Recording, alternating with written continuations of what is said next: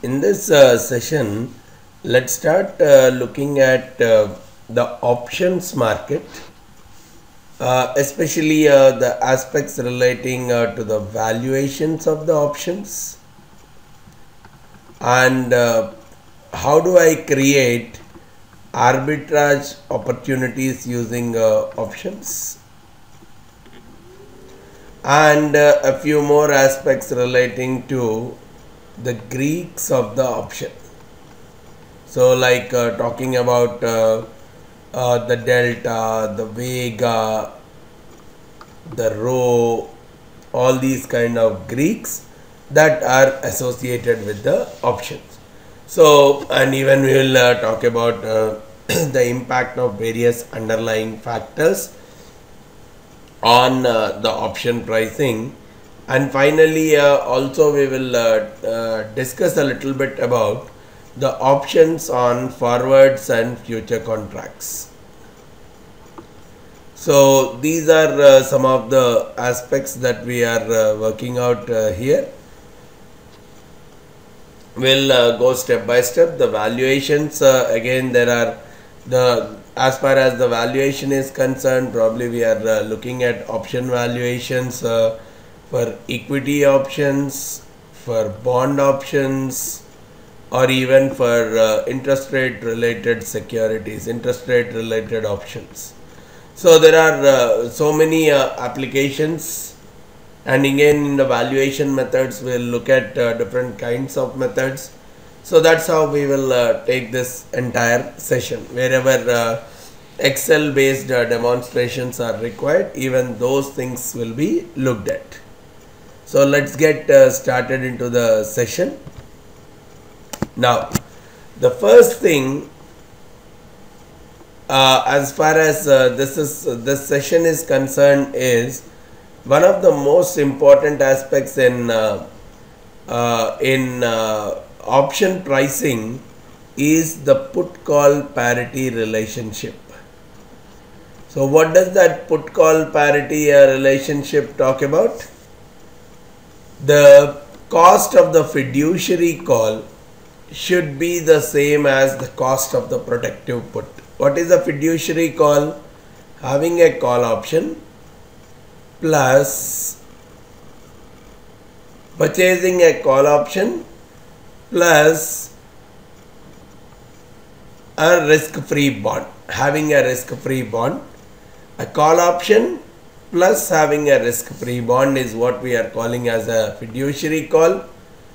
Having the underlying plus a put option is what we call as a protective put strategy, typically long stock plus long put is what is the protective put strategy, and the long call plus long bond is what we call as a fiduciary call strategy. And what it says is, because the payoffs of these two things are the same, we can very well say their present values, which is C plus X by 1 plus R to the power T, which is like buying a call option today and having a cash to the worth of X by 1 plus R to the power T should be the same as the spot price of the stock plus the put option price. So this relationship is what we are calling as the call put parity relationship, right? Now, the goodness of this relationship is you can do small arithmetics. Like, okay, if I want C only, you can say S plus P minus X by 1 plus R to the power T. What does this mean to me? C is nothing but the call option. So C can be created without C by using a combination of these three items.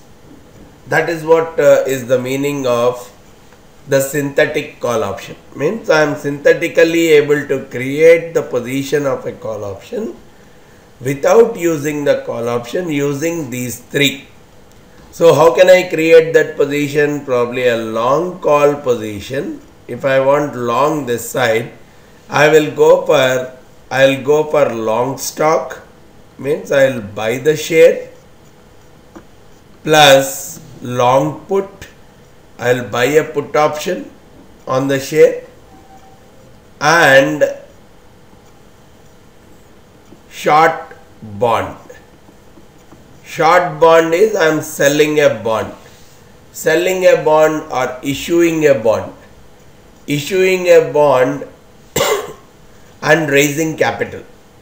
Using that capital, I am buying a share as well as buying a put option. So when I have done this kind of an exercise, the payoff is exactly similar to that of a call option. So that is where we call this kind of settlements as the synthetic position. So when I am talking about buying a call, it's as good as buying a put, buying the stock, and shorting a riskless pure discount bond, whose value is equal to the present value of the exercise price. So in that case, we are creating the position of a call option without using the call option. Same way, you can play around, right? Similarly, if I want the put option, I can very well create it as C plus X by 1 plus R to the power T minus S, which is as good as I can synthetically create a put option by going long on the call, buying a bond and shorting a stock right now. So this position will synthetically create a put option position. Now, why are we discussing about these positions? The most important thing that we are going to derive from this is, see, for the put option also, there is a market price and there is one price which we are able to compute using this synthetic position. So if the synthetic as well as actuals, if there is a difference between these two, for that matter any position, we can actually create 4 synthetic positions. We can create synthetic call, synthetic bond, synthetic stock, synthetic put. Any of these 4 synthetic positions. For each of them, there is a separate price that it is available at, where it is getting traded in the market. Now I can compute the price of it using a synthetic mechanism. I have just now we have just now looked at.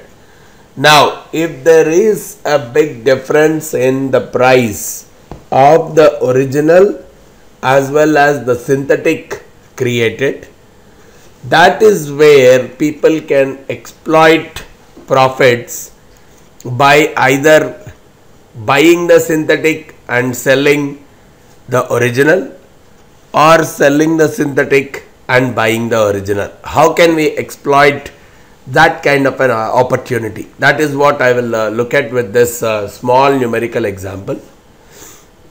Let's say right now, a 6-month call option with an exercise price of 220 is currently trading at 25. Okay, let's take it onto a spreadsheet.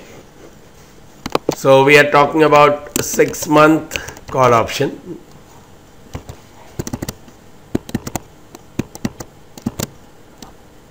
Right, exercise price of 220. So X is given as 220, trading at 25. So the call option price is 25.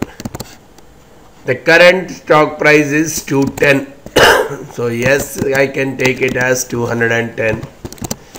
Then what else? Assuming a risk-free rate of 6%, calculate the price of the synthetic put option. Now you tell me how I should compute the synthetic put option. C plus X by e power RT, or X by 1 plus R to the power T, present value of X, minus S. That is what is the synthetic value of the put option. Okay, C plus X by 1 plus R to the power T. Here I am talking about 6 months. So I will take it as 1 plus R to the power T minus S. So this is what is coming out as the price of a put option based on this call put parity relationship. Now let me assume that the actual market price. So this is how I derive the no arbitrage price of the put option using the call put parity relationship. Means ideally the put option price for this kind of a stock should be, or for this kind of an option on this kind of a stock should be 28.68. But let me assume two scenarios. The put option price in the market is 32 versus put option price in the market is 25. So what would we do? This is the actual, these are the two various scenarios suggesting the actual price of the put option in the market. Now, how do I use this opportunity? What I would be doing is, if it is 32, I will make a strategy saying sell put and buy or go long on the synthetic, because synthetic is 28.68, the original is 32. So what I will say is sell the original and buy the synthetic. So when I am buying the synthetic, what is happening? Okay, let's look at the transaction now. Buy a call. So when I am buying a call, it is costing me 25 bucks. Buy a stock. When I am sell a stock, right? Sell stock, that is the synthetic position. So when I am selling a stock, I am going to get 210. I am shorting it today. When I am buying a call, I am paying 25. I am shorting a stock today. I am getting 210, and I am talking about buy a bond whose with a cash x by 1 plus r to the power t. So 220 by 1 plus r to the power 0.5. So have 213 rupees. Using 213 rupees buy a bond. So what is happening today? You just look at this position now. You have right now sold a stock. Right? You have right now sold a stock. You got 210 bucks. With that 210 bucks, you have actually thought of buying a bond, wherein which would be costing you 213 bucks, and you are also thinking of buying a call option which is worth 25. So what is the overall transaction in this case? In this case, your overall transaction cost or your overall cost is around 28.68 bucks. But you have sold one put option. Because you have sold one put option, you are going to get 32 bucks today. Means you are already net 3.31 positive today. Right? Now look at after 6 months what is going to happen. After 6 months, whatever may be the market price, right? You can assume any market price on that day. We have sold a put and we have bought a call for the same exercise price. Now this bond after 6 months will give me 220 bucks, right? Because I have bought a bond on the maturity, it is going to give me 220 bucks.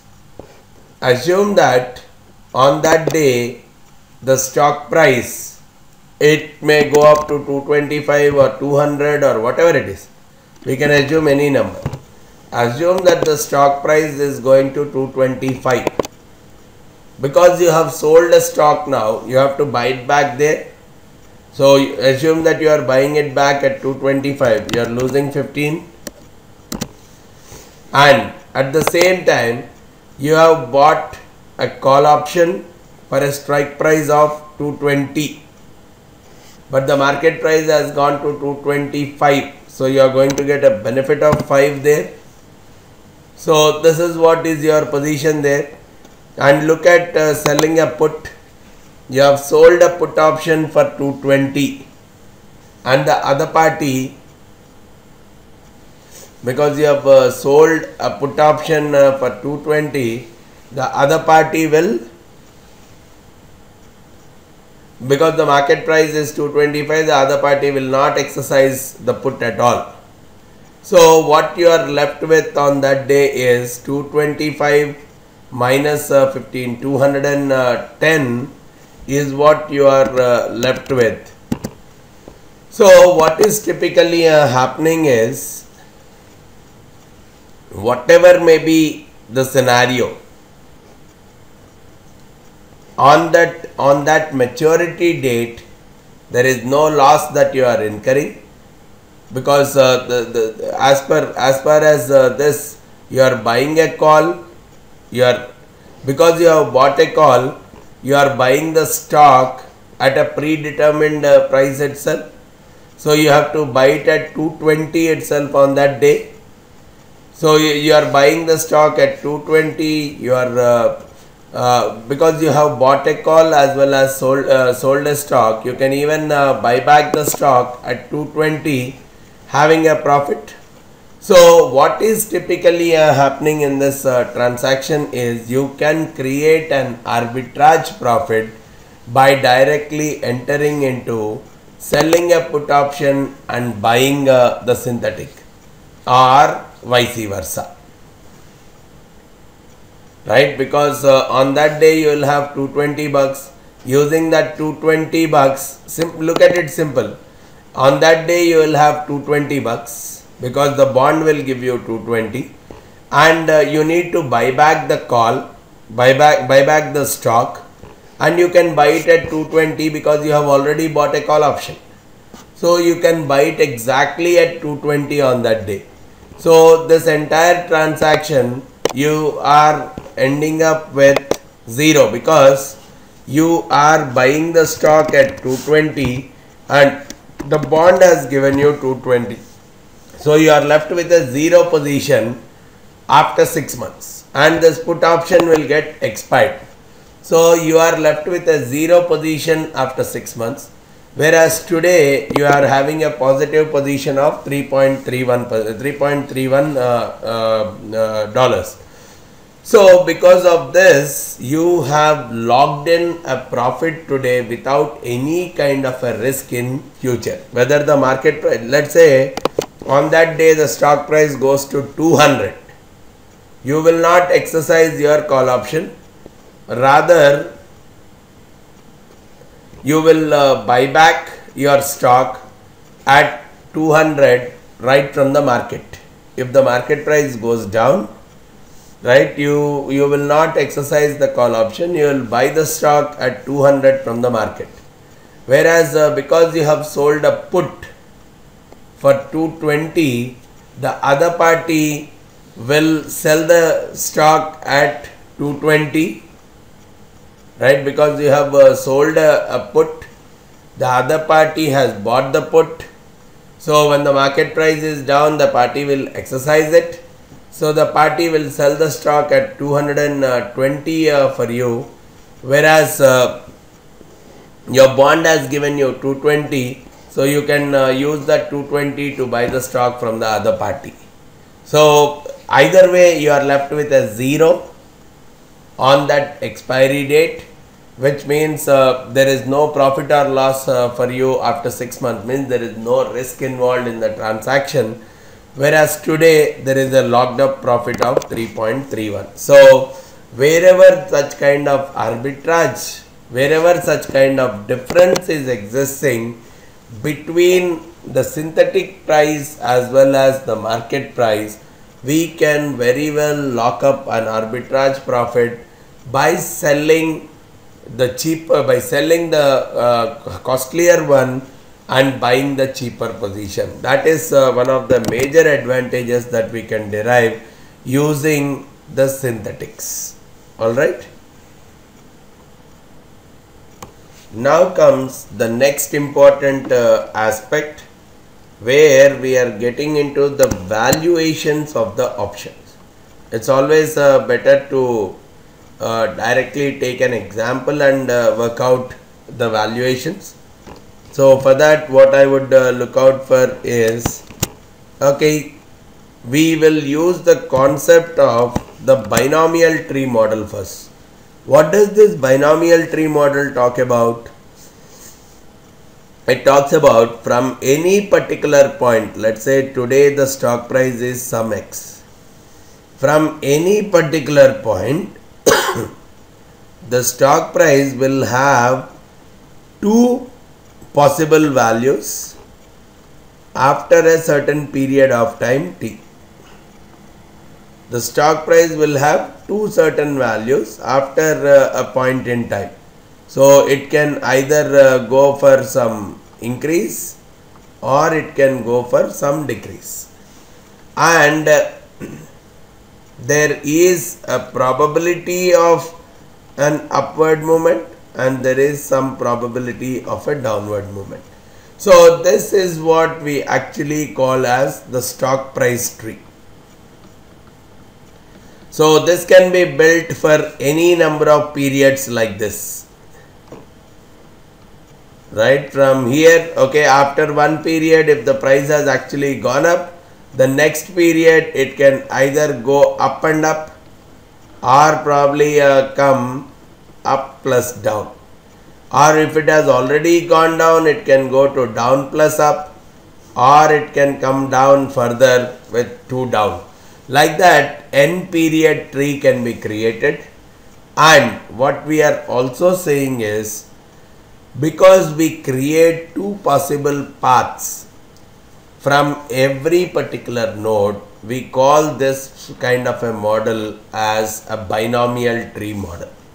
So using some processes, you are probably using some factors, up factor and down factor, we actually generate a stock price tree first. And this stock price tree is always recombining. It's a very important word to talk about.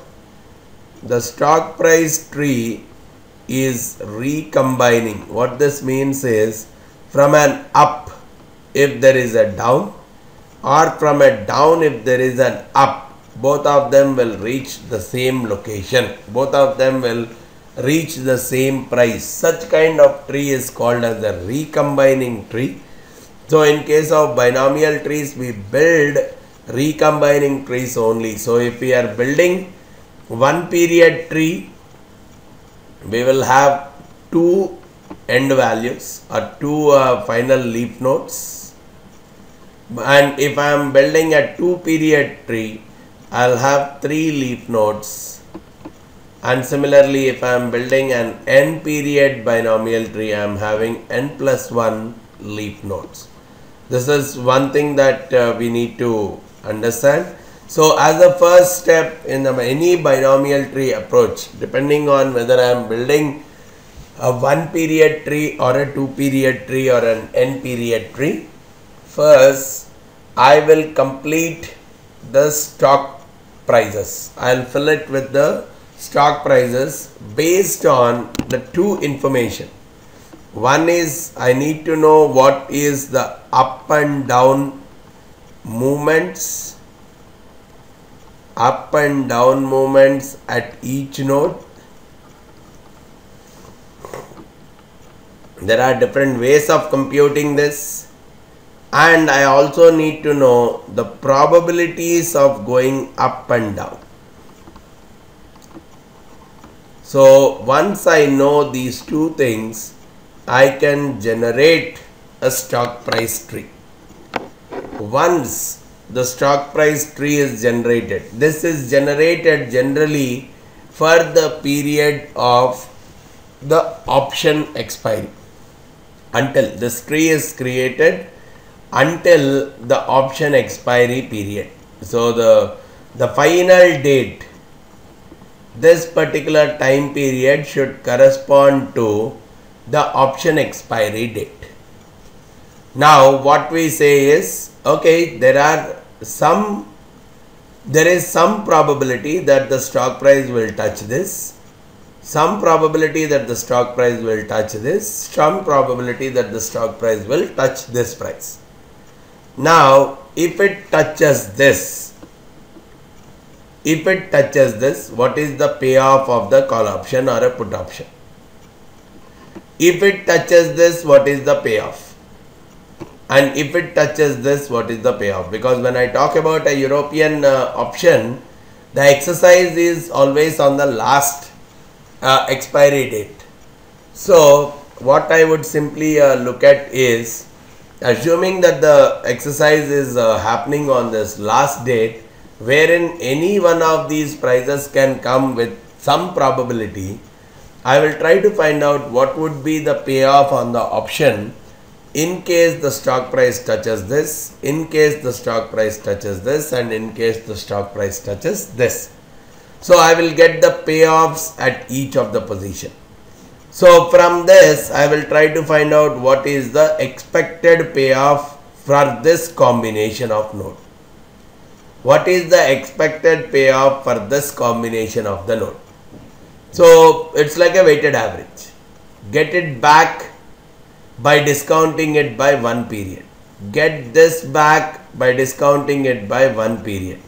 Now again, there is some probability of getting this payoff. There is some other probability of getting this payoff. What is the expected value of the payoff as on this date? Discounted by one more period to get the expected value of the payoff as on this date. And that is the value of the option. Right? So let me take one example which will clarify the entire process. That would be more easier to deal with. Okay, here let's assume the current stock price is 50. Right, we'll try to deal all possible combinations now.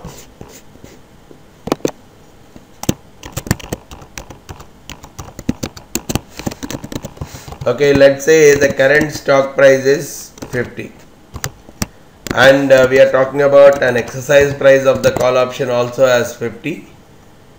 The 6 month, so the maturity period, time to maturity is 6 months, or probably I'll take it as half year, and the risk free rate of return is annual 6% per year, and it's also given that the up factor, right, in case the 6 month up factor, this is a 6 month up factor.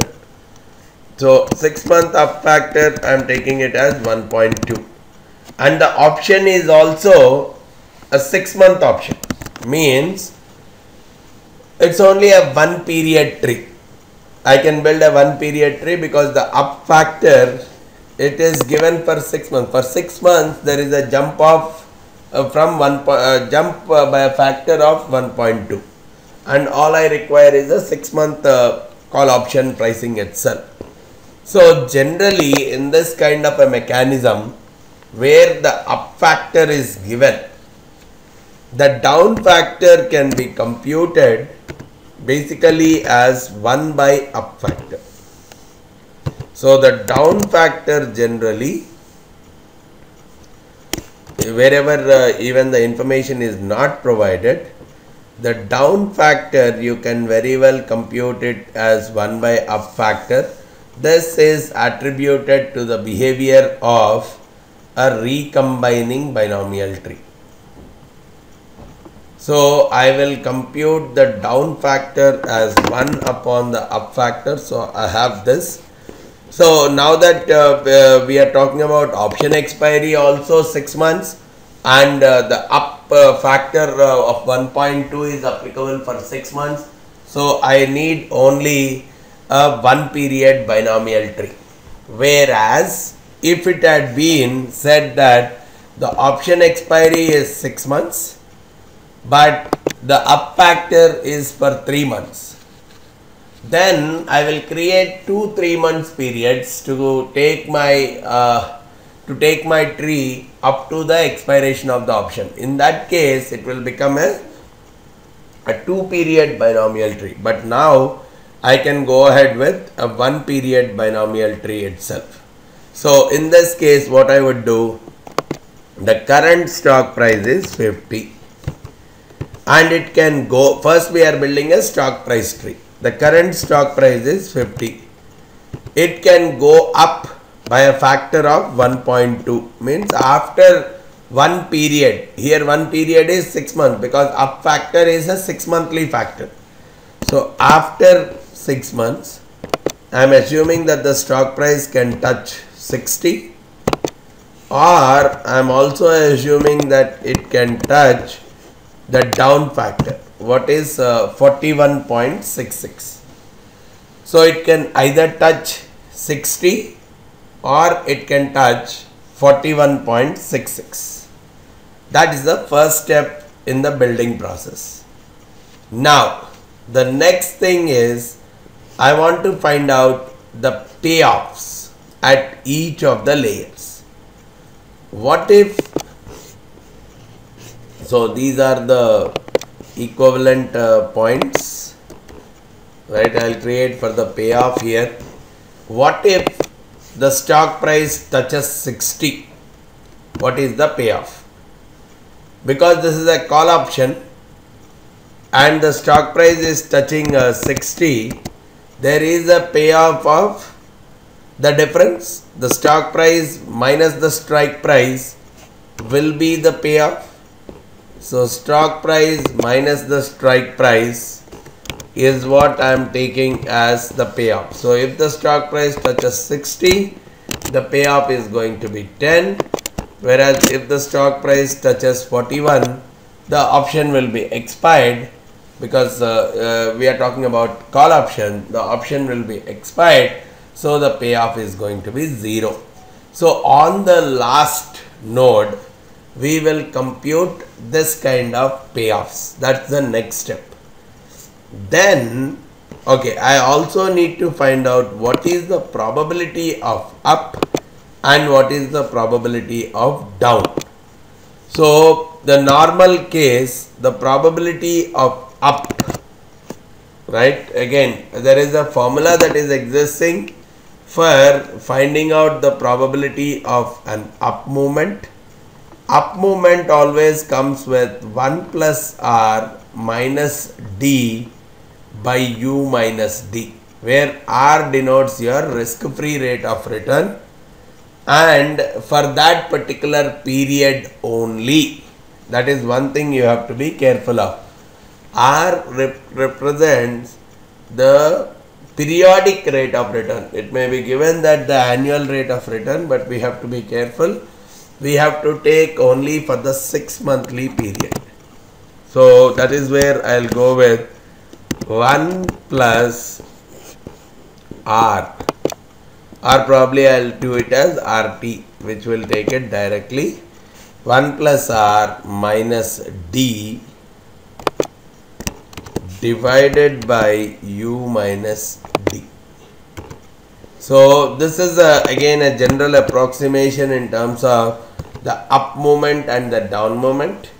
So I am assuming that here the up movement, the probability of going up is around 0.53, whereas the probability of going down is 1 minus that, which is around 0.46. So there is a 46.3% chance that the stock price will go down, and there is a 53.6% chance that the stock price will go up, which means there is a 53.6% chance that I will get a 10 payoff, and there is a 46.3% chance that my payoff is going to be 0. So from that perspective, I will compute the expected payoff. Okay, so there is a 53.6% chance of a payoff of 10, and there is a 46% chance of a payoff of 0. So the expected value of the payoff is 5.36. This average value of the payoff of 5.36 comes after 6 months, right? On that day of maturity, this is the payoff that I am going to get. So I want to find out the present value of that payoff, which means I will divide this by 1 plus r to the power t. 1 plus r to the power t. So it is coming out to be around 5.2 or 5.21. This is what we attribute to the price of a call option. Price of a call option, we say it should be around 5.21. Then what if the price of the call option, right, price of the call option, if in the market it is only 4, if it is only 4 in the market, how can I create a kind of arbitrage profit? Because whenever we are seeing that the price of in the market is much different from the price which we are creating, how do we take the advantage of that? For that, we actually create a position called delta. Delta is nothing but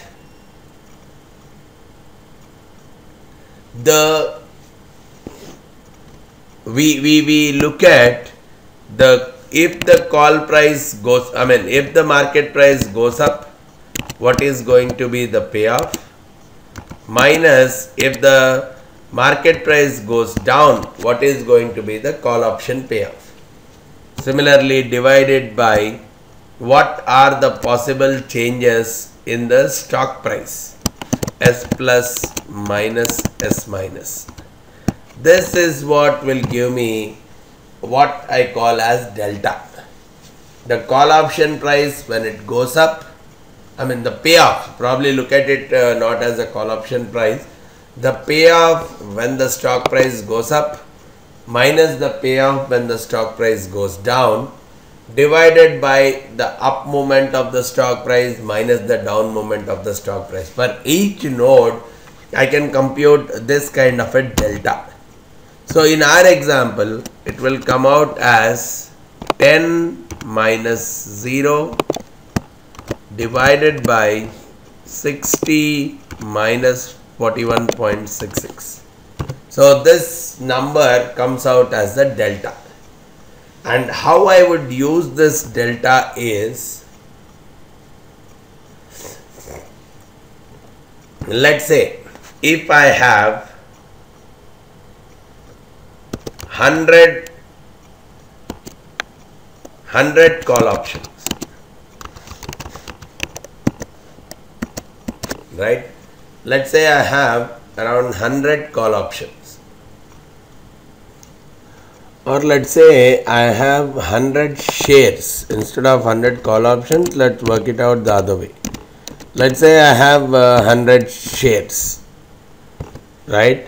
For this 100 shares, using this delta, what I would like to get in is the number of call options that I have to get into is the share price divided by the delta.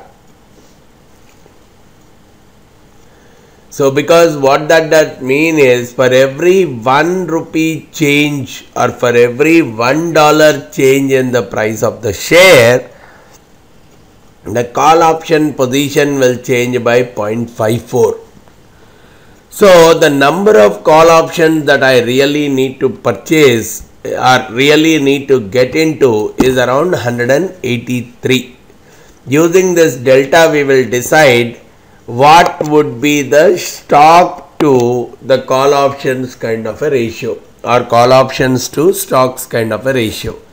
And because the share and the call option prices move in the same direction, when I have a long position in the share, I will try to go for a short position in the call option and vice versa.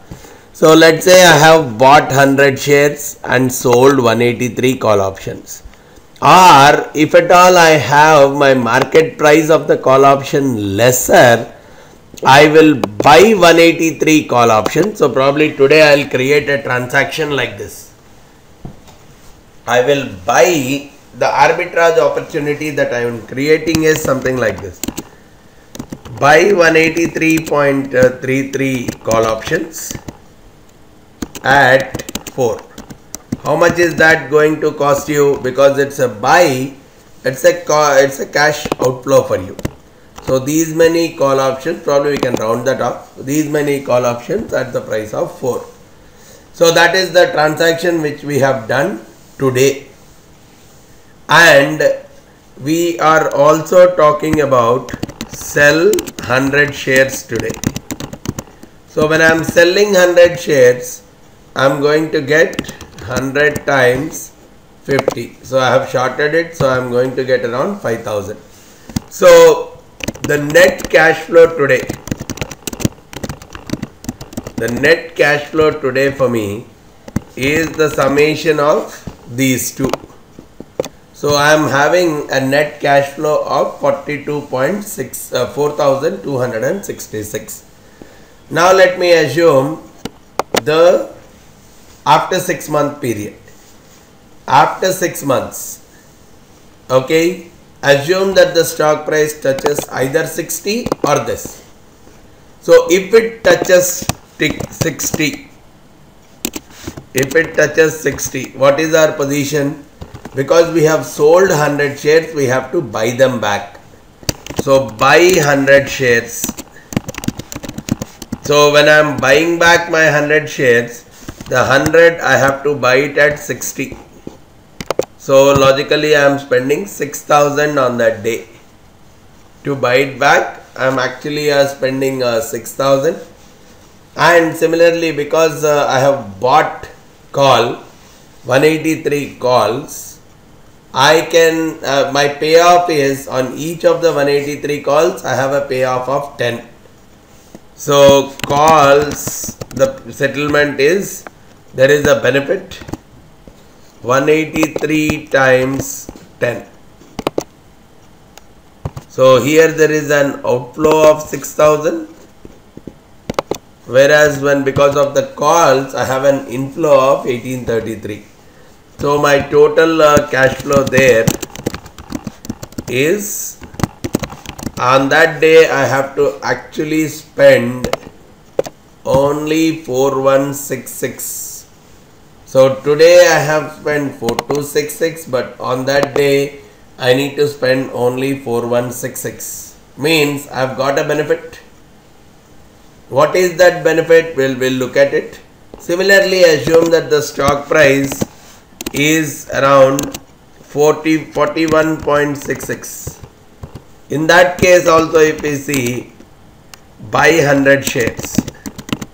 What is happening when I am buying 100 shares? The cash flow for me is 100 times whatever is this stock price. This is the cash flow. And in a call, because it is expired, my cash flow is 0 in case of the call, which means even if the overall cash flow in this case also for me is the same 4166. So what is happening is, today I am able to generate 4266 whereas I need to pay only 4166 after 6 months, which means the cost of funds for me 100 is the gain in both the cases. So the cost of funds for me for the 6 monthly period is around 2.34%. For the 6 months it is 2.34. Even when I am annualizing it, this is around 4.68%, whereas the risk-free rate is 6%, which means I am able to generate at a much lesser cost compared to my, because the same way I am able to generate the funds at a much lesser cost. I am able to generate the funds today at a much lesser cost, which is like an arbitrary, any profit that I am getting which is or any cost which is less than the risk-free cost is a benefit itself. Or assume the other way. If the price of call option is 7, what I will simply do, I will sell 183 calls in this transaction, because the prices of the call is greater than that of the no arbitrage price. I will sell 183 calls today. So when I am selling 183 calls today, I am getting a cash flow of 550. Selling 183 calls at $7, I am getting a cash flow of 1283, and I will buy 100 shares. So buying 100 shares will lead to a cash outflow of 5000. So today I am spending in a net around 3760. But what about after 6 months? If the stock price goes to 60, now that I have bought the shares, I will sell the shares at 60. So I will sell 100, so I will get 6000 on that day. And because I have sold the call option, the party who has bought the call will exercise the call. So that party will get a payoff of 10. A profit of 10 means I will end up with a loss of 10. So 183.33 times 10. So my loss is going to be 1833, which means my net cash flows in this process are going to be around 4166. So 3716, by investing 3716 today, I am able to generate 4166 after 6 months. So just when I am looking at the advantage side, the difference between the two divided by 3716.67 is generating almost 12% profit, right? 3716 has become 4166. Even if the stock price goes to 0, the same logic. Stock price goes to 41, it's going to be the same, because I have bought the shares. Now I will sell the shares. When I am selling the shares, I will get only 41.6. So when I am selling the shares, I am going to get 100 times 41.67. So I am going to get this much of cash flow. Whereas from a call perspective, the payoff is 0, because the person who has bought the call option will not exercise it. So finally, I am going to get 41.67 or 4167 by investing 3716 today. So I am going to get a much better return in this process, which is much higher than the risk-free rate of return. So which means anywhere if I see that the price is different from the no arbitrage price which we are getting from the valuation process, I can very well structure my transaction effectively by using delta and use it to generate profits. So that is what we look at when we are talking about a binomial tree model. Here we talked about it as a one period tree. The same logic I can extend it to a 2-period tree model. So if I have to look out for the same example with a 2-period tree, I will take all these things to be the same,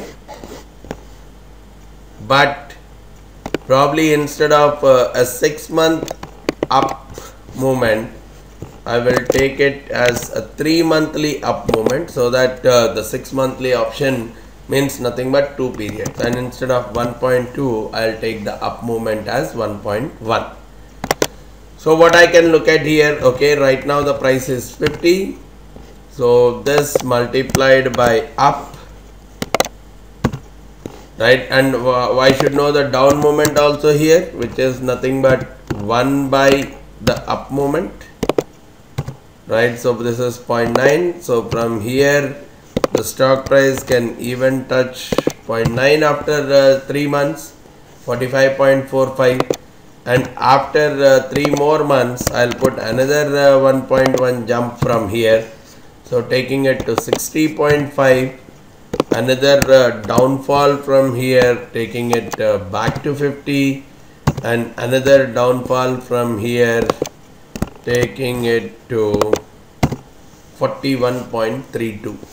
Now the same logic again, if at all, okay, now I need to know the probability of up and down. What is the probability of up now? 1 plus R. Here the R is a 3-monthly R, because U and D we are taking as quarterly. So what I will say is this divided by 4, that is my R, minus D divided by U minus D. This is what is the probability of up, and probability of down is 1 minus the probability of up. So this is the case, that's one thing. Then we are trying to find out the payoffs of each of the case. If the stock price touches 60.5, the payoff is going to be 60.5 minus 50, which is 10.5. If the stock price touches 50, there is no payoff, so 0. And if the stock price touches 41.32, even then the payoff does not exist for a call option, right. We will also look at for a put option also, but for a call option these are the payoffs. So based on this I can find out the expected payoffs here. What is the expected payoff for this combination? There is a 55% chance of going up, means 55% chance of generating a 10.5, and 45% chance of generating a 0. So the expected payoff is 5.825. Here also there is a 55% chance of generating a 0. Of course here it's 0 only, and 44% chance of generating another 0. So the expected payoff here is going to be 0. Now I will look at 1 period before. Okay, here the expected payoff is 5.825, but I wanted 1 period before, means I am discounting it by 3 months. So this divided by 1 plus R to the power 0.25. So so this also 1 plus R, this divided by 1 plus R to the power 0.25. So again, so there is a 55% chance of getting this payoff, 45% chance of getting this payoff. Again I can find out the average or expected payoff here. So this times this plus this times this. So this is the expected payoff. Again I am trying to find out the present value of this expected payoff, 1 plus R to the power 0.25. So this value of 3.14 is an indicator of the premium or the appropriate price for the call option based on a 2-period binomial tree. This is what we call as the 2-period binomial tree, because we have reached the expiration date of the option in 2 steps.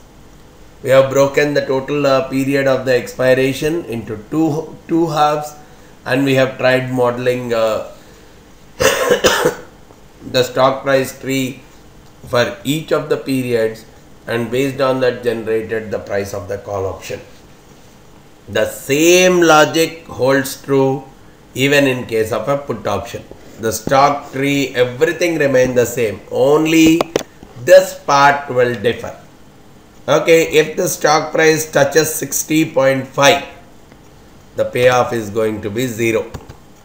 If the stock price touches 50, for a 50 strike price, the payoff is still 0. But here, if the stock price touches 41.32, there is going to be a payoff of x minus, there is going to be a payoff of x minus s. So it is going to be 8.67, and after that the expected payoff all remain the same. The expected payoff is 3.86. Do it to the 1 period before, you will get 3.80. Similarly here, because both are zeros, the expected value is also 0. Discounted by 1 period, you will get it as 0. So there is a 55.4% chance of a 0 and 44.5% chance of 3.8. So expected payoff is going to be 1.69, discounted by 3 more months to bring the value of the put option as of the current price. So based on this logic, we can very well establish that the value of the put option here is going to be 1.67. This is the no arbitrage price value of the put option, assuming all these conditions, assuming the binomial tree model, and assuming a 3 months jump factor to be around 1.1 on the upward side. So given this data, we can very well say that this is the appropriate price, and if at all the price is not appropriate, as I suggested, we can use the delta factor.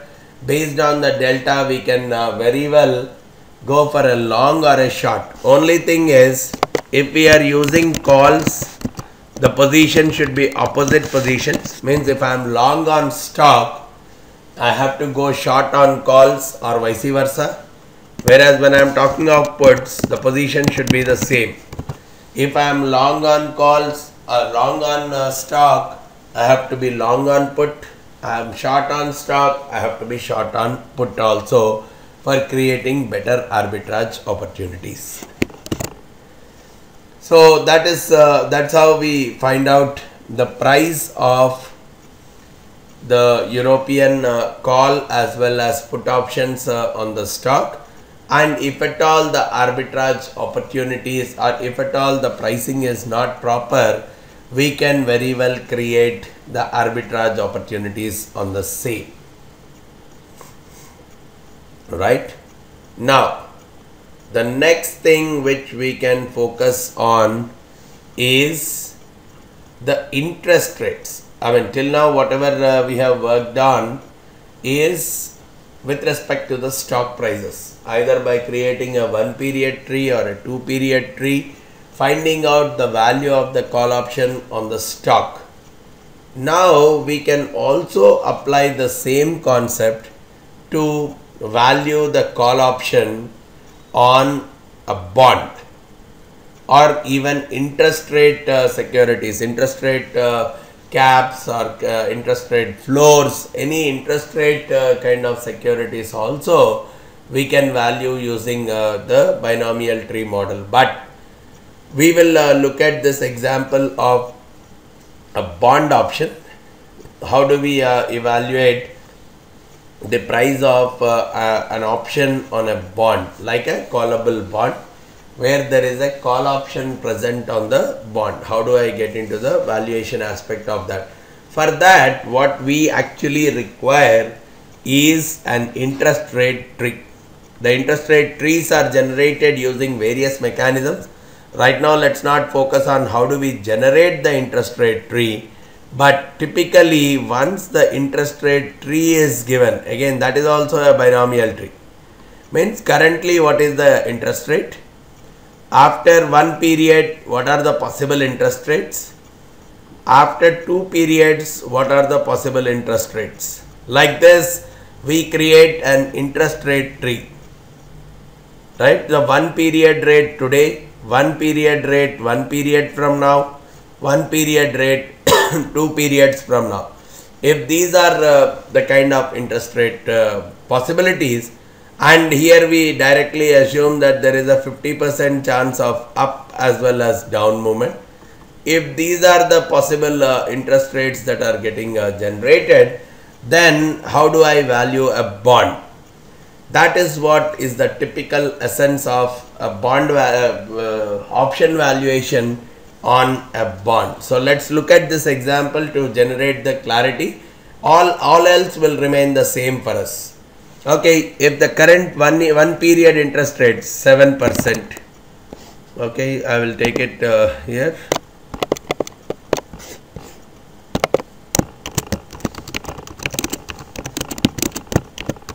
Okay, I'll create an interest rate tree. Current it is 7%, and one period from now 7.8 or 7.2.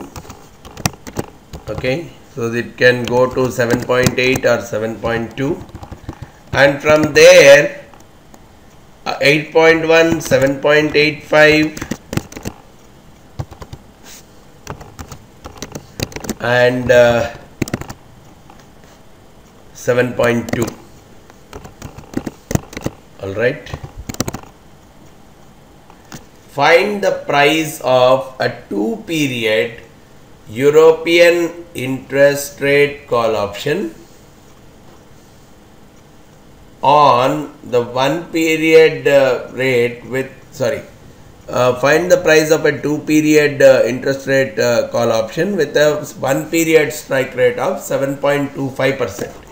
So the strike rate for us is around 7.25%. Okay. So if at all I have to value the bond whose principal value is 100,000, right? Okay, means, and this bond, okay, let's assume that this is a 3-year bond. Let's assume that this is a 3-year maturity bond. So when I am taking it as a 3-year maturity bond, in the 3rd year, it's going to give me 100,000. Whatever may be the interest rate as on the 2nd year, it's going to give me 100,000 in the 3rd year. At the end of the 3rd year, it's going to pay me 100,000. Now, what we are trying to see is, if I am looking at either that as a bond, or probably when I am talking about a simple interest rate option. The interest rate option of 7.25% strike rate means if the strike rate is more than 7.25, if the market rate is more than the strike rate, there is a benefit. So when the market rate touches 8.1, what is the benefit here, or what is the payoff here? The payoff as on this date is nothing but 100,000 into whatever is the difference between the two, 8.1 minus 7.25%. This is going to be the payoff. The same way here, the payoff is going to be 100,000 into 7.85 minus 7.25%. So this is going to be the payoff here, whereas here the payoff is going to be 0, for the simple reason the strike rate is 7.25%, whereas the actual market rate is 7.2%. So the payoff is going to be 0. Now the same logic, I can find out the expected payoff. The expected payoff, because in this case we will always take 50% up and 50% down. So there is a 50% chance of going up plus a 50% chance of going down. So overall, okay, this is going to be the expected profit, expected payoff. Here also I can talk of the same 50% chance of up plus 50% chance of down. So the overall payoff is going to be this much. Now this 7.725, I will discount it by 7.8%. Right? If I am assuming all these are years, the 7.25 or 725, I will discount it by 7.8%, because once the interest rate has touched this, only then these possibilities are available. So this 725, I will discount it with 7.8%. So probably I will put it as 1 plus 7.8%. So this is going to be the present value of the expected payoff, whereas from this case I will discount it by 7.2%. So this is going to be the expected payoff. Again the same, there is a 50% chance for this and 50% chance for this. So I can very well get to my expected value again. What is the expected value here? There is a 0.5 chance. So there is a 0.5% probability of getting 672, and there is a 0.5 probability of getting 279 as the payoff. So this is the expected payoff. And again discounting it by one more period, this time I will do it by 7%. So which will take it to 1 plus 7%, giving it 445. So for this particular interest rate security, which actually is freezing the strike rate at 7.25%, the cost of this call option or the premium of this call option is going to be 445 bucks. So anything we are talking of, any option on any security or any bond, we will work it out exactly in the same manner to arrive at the price of the call option using the binomial tree models. So we will first make either a stock price tree or the interest rate tree, and based on that we will evaluate what is going to be the payoff on the expiration date, either for the stock or for the interest rate securities. We will evaluate what is the payoff on that particular date, and if it is the stock, we find out the probabilities of up and down movements, whereas when it is with respect to the interest rates, we generally assume a 50% chance of going up and going down. Find the expected values, discount them back by one period, again find the expected values, again discount them back until we reach the current period, and whatever the number that comes out, that would be equivalent to the no arbitrage price associated with that particular call option. A little bit of more practice will definitely give more and more insight into this concept, right? So this is something associated with the binomial tree model. Now we will slowly move towards the next set of model, which is a Black-Scholes model, and try to understand a little bit of more calculations related thing with the Black-Scholes model. Alright, and we will also take up one real world example to understand how this binomial tree as well as the Black-Scholes models are computed in the real world. Alright, let's get on to the Black-Scholes model to get an understanding into it. Yeah, now let's go ahead with the other model, which is the Black-Scholes model, for valuing the options. And the Black-Scholes model, probably I call it as a continuous version of the binomial tree model. What is meant by the continuous version? In the binomial tree model, we have taken discrete time periods. Okay, after 3 months the prices can be something like this, and another 3 months later the prices can be something like this. So we were talking about the prices only after 3 months. So we are more focusing on the prices at discrete time periods. Whereas if the size of this time period becomes narrow and narrow, instead of 3 months, probably I go for 3 hours or probably 1 day. It may so happen that for the 6 months I may have to create some 180 period binomial tree, because each period is 1 day.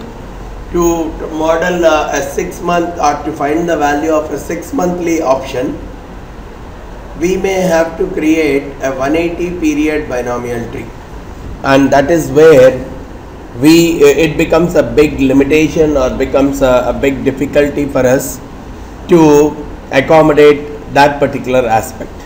So what the Black-Scholes has done is, assuming that the intervals are pretty minute, and wherein this boils down to a continuous kind of a time period, they have come out with a formula. They have come out with a formula to find out the price of the call option. The formula goes like this: the price of a call option is the current spot price. They are assuming that it follows one normal distribution D1, current spot price into ND1 minus X by 1 plus R to the power T, which is present value of the strike price, into ND2.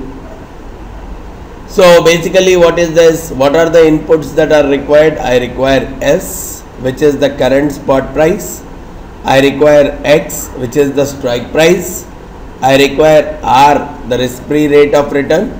I require T, time to maturity, and they are assumed to follow a couple of normal distributions. We will talk about what are those D1 and D2. For D1, their formula has come out with a mechanism saying log S by X plus R plus sigma squared by 2 into T divided by sigma root T. This is the formula they have come up for D1, and D2 goes as D1 minus sigma root T. So using these D1 and D2, trying to find out the probabilities corresponding to the D1 and D2, assuming that they are following a normal distribution, we can arrive at the price of the call option. That is what is the mechanism of the Black-Scholes model. It's a straightforward formula. You don't need to build a 100 period tree or a 50 period tree or nothing like that. You just need the same, and probably here you also require a sigma, which is nothing but the volatility of the underlying security. With these 4-5 elements, we can very well use the formula to find out the price of a European call option or a put option. So just taking these things, even for our binomial tree example, where almost all the details are available except for volatility, these 4 values are the same whether we are dealing with a binomial tree or a Black-Scholes model. So let me take these 4 to be the same, and probably as a sigma, the volatility annually, let me take it somewhere around 25%. Some kind of volatility of the underlying security. Now based on this, what we can find out, the price of the call option goes with this kind of a formula. So what I'll do first, I'll find out D1 using the same formula, log S by X plus R plus sigma squared by 2 into T by sigma root T. Okay, log S by X plus R plus, here everything should be annual, sigma squared by 2 into T divided by this entire thing divided by sigma root T, sigma into square root of T. So this is giving me the formula, the value for D1, and D2 comes out as D1 minus sigma square root of T. So these are the values of D1 and D2 we have. And when we are saying I'll take ND1, assuming that this D1 follows a normal distribution corresponding to 0.25, right? If I am assuming that D1 is following a standard normal distribution with a mean 0, when we are talking about 0.25, what is the probability corresponding to this? Means this is the area corresponding to this. So that is what is given by ND1 from our tables. So I will take it as norm distribution 0.25, and this gives me that it is around 0.6. The same logic when I put to ND2, even D2 is positive, so ND2 should be greater than 50% itself. So I'll take it as norms dist of D2 giving me, okay, D2 giving me this is 0.53. Using this, I can find out the price of my European call option as the spot price into ND1 minus the present value of the strike price X by 1 plus R to the power T. This is the strike price, present value of the strike price into ND2. So the price of the call option is coming out as somewhere around 4.23. Again, I can find out the price of the put option in this case by going with the call put parity relationship itself, or kind of a synthetic put itself. C plus X by X by 1 plus R to the power T minus S. That is what will be the price of equivalent put option. C plus X by 1 plus R to the power T minus S. That is what, as per the call put parity relationship, for this kind of scenario, the price of the put option should be around 2.8. So, but to use this formula, there are some assumptions which will lead to some limitations, and we have to be very much comfortable in terms of understanding all those things. So some of the assumptions are, this works only for European options. I cannot look at the American options. Only if at all an American option need to be looked at, then only the binomial tree models are more appropriate for valuing American option, because at each node you can think of exercising the option, whereas in case of European we have only one time period, so there is no way we can exercise the option intermediately, so it is not applicable to American option. This formula, though the formula is easy to use, there are some limitations associated with it. It also makes an assumption that the underlying stock prices follow a log normal distribution. When the prices follow a log normal distribution, the logarithm of their prices, which is nothing but the returns, they are assumed to follow a normal distribution. So when you see that any particular stock returns don't follow a normal distribution, or when the stock prices don't follow a log normal kind of a distribution, then probably we can very well we cannot use the Black-Scholes model effectively. And if we see in the formula, there is only one R, means it is assuming that risk-free rate of return is constant. That's a big drawback, right? We are talking about an option which is expiring in 6 months, and within that 6 months I cannot expect for the entire 6 months the risk-free rate of return R will be constant. It will be very difficult to make that kind of an assumption. And more primarily, I cannot use this model to price those securities whose R values are differing.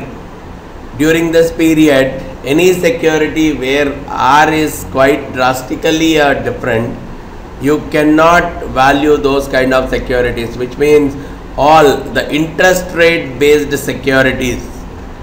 It could be bond valuation, callable bonds or options on bonds, or it could be interest rate related options.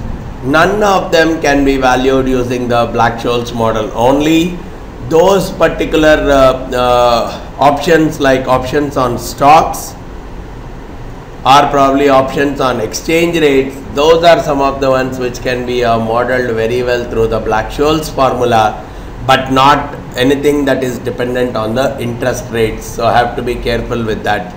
Then one more assumption with respect to Black-Scholes is it assumes that the volatility of the underlying asset is constant. Even that is a big problem. If I am talking about any asset for 6 months, assuming that it does not fluctuate at all is a very away from reality kind of an assumption.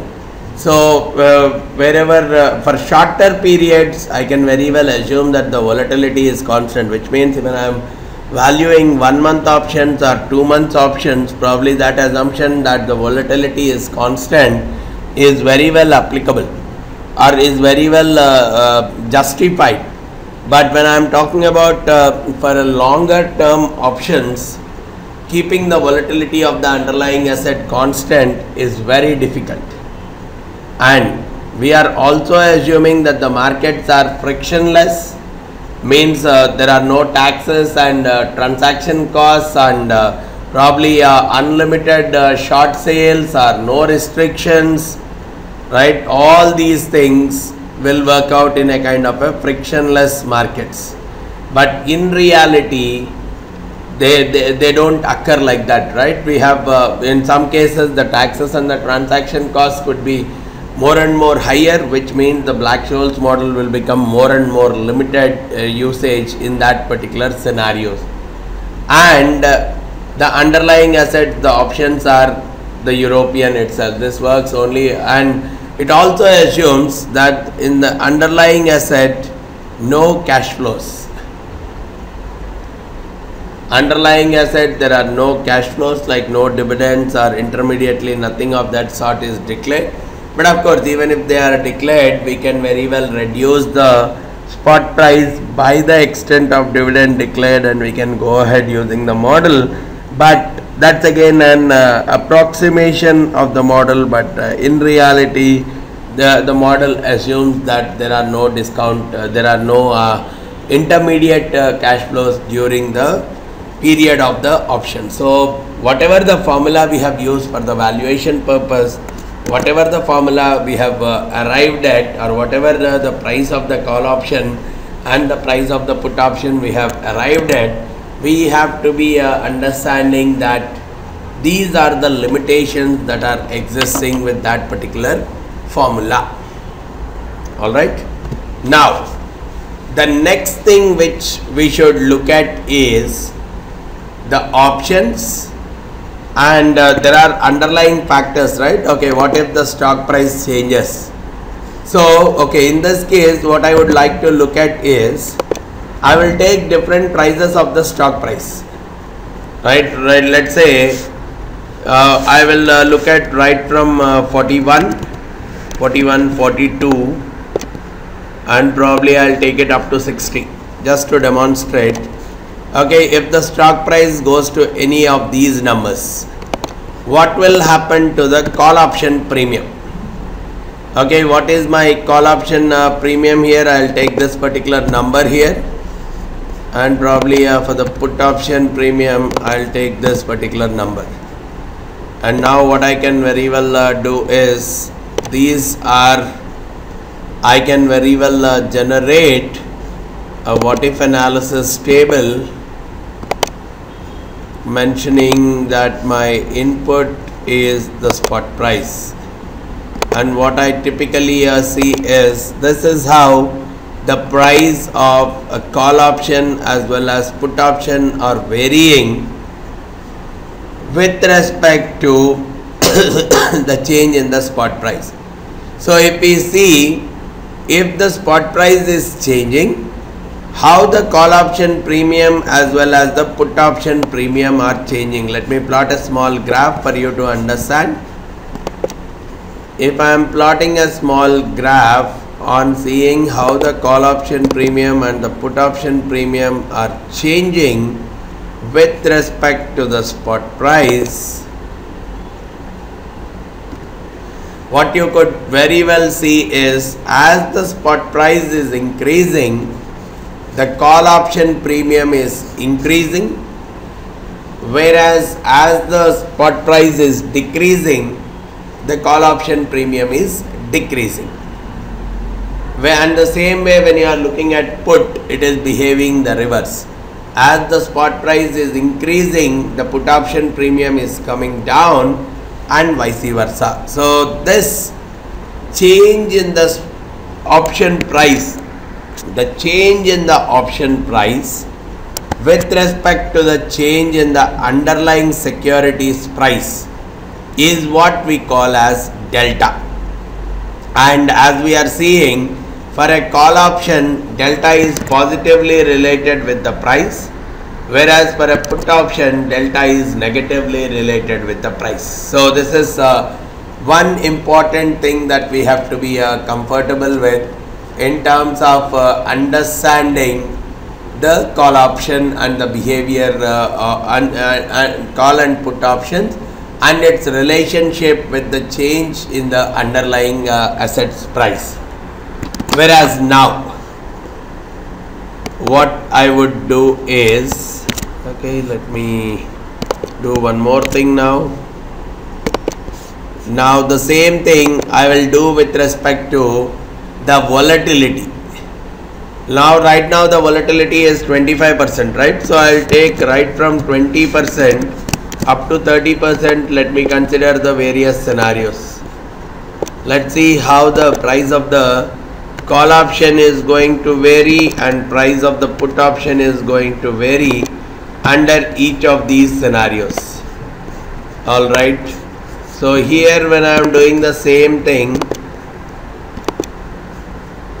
here when I am trying to do the same thing, replacing the volatility, what I could see is this is how the price of the call and the put are varying.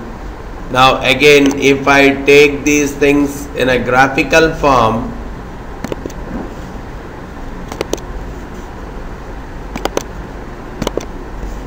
what I could observe is in both the cases,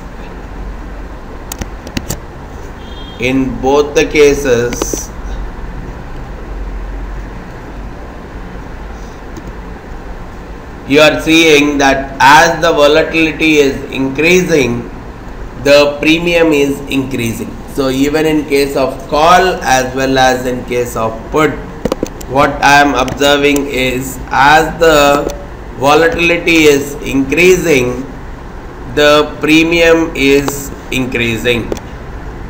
As the volatility is increasing, what I am seeing is the call option premium as well as the put option premium, both of them are increasing. That's one more thing that you have to be comfortable with. So that is what I have replicated here.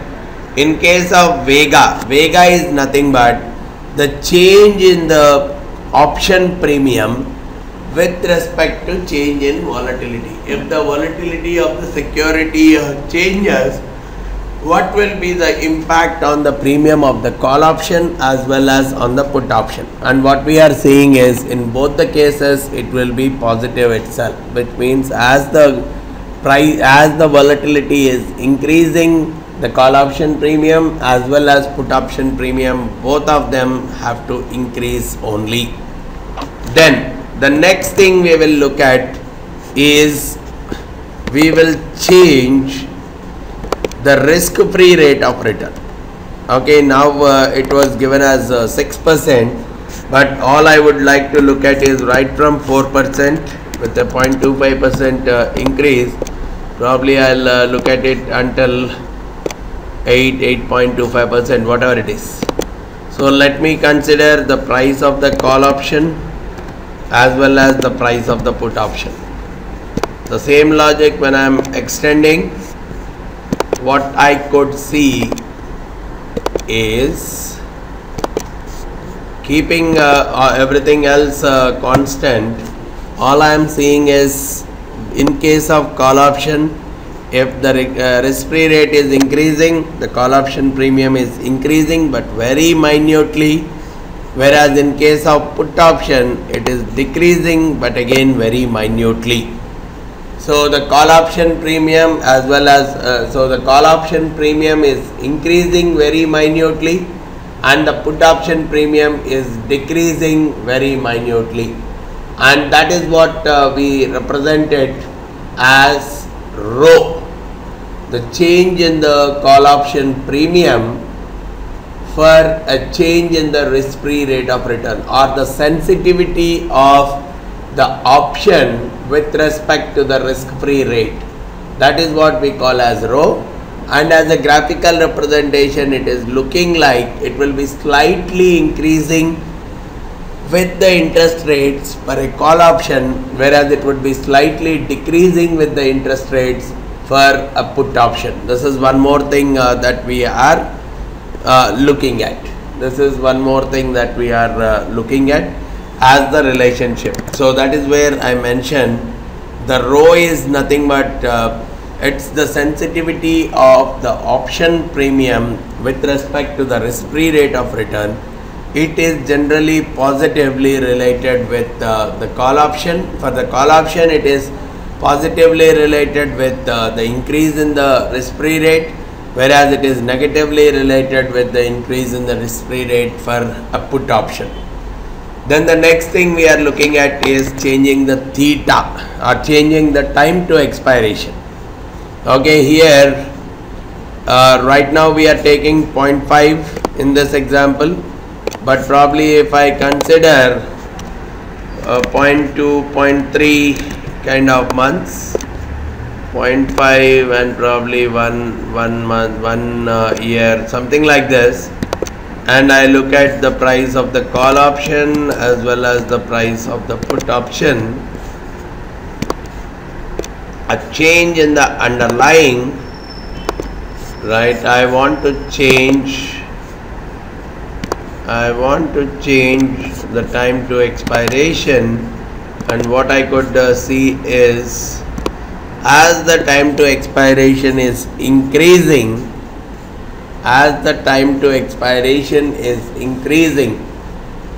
we see that the price of the call option is increasing and the price of the put option is also increasing. So the more and the more closer to maturity we are coming, the price of the call option decreases as well as the price of the put option also decreases, and this is what we call as the time decay. With respect to the put option, we talk about with respect to the theta, we talk about the time decay, means the more and more time is expiring, or the more and more we are approaching close to the maturity period, we see that the price of call as well as put option, both of them will actually come down. So which means actually theta will have a negative relationship. Theta will be lesser than 0 itself, because the more closer I am coming to maturity, I am seeing that the call option price actually will come down. So that is what is the importance of theta, which is showing the sensitivity with respect to time to maturity. The more we are approaching the maturity period, we see that the price of the call option will actually come down. The same logic I can exercise it with respect to the exercise price. Right now the exercise price is so in this itself, let's say if I am looking at not taking this as the stock price, but I take this as an exercise price. So what will happen in this entire setup, instead of considering it as a stock price, I will consider this as an exercise price. Now what I could see is, if the exercise price is 41, the call option price is 10, and what you are seeing is as the exercise price is increasing, the call option premium is coming down drastically, whereas the put option premium is going up drastically. So for lambda, which is the sensitivity of the call option premium with respect to the exercise price, we are seeing that it is negatively related in case of a call option, whereas it is positively related in case of put option. So we need to be comfortable with what are the various factors and that impact the price of an option, and in what direction are they going to impact the price of the option. The only thing is probably volatility. Vega is the factor that increases both for call as well as the put. Even the time decay is something that behaves in the same way both for a call and the put, whereas all the others, delta, rho and lambda, they behave oppositely for call as well as put. Alright. Now we have already talked about delta to some extent, but typically I need to know how do I use this delta for the hedging purpose. As the definition itself is saying, it's a change in the price of the call option, change in price of the call option for a change in price of the stock.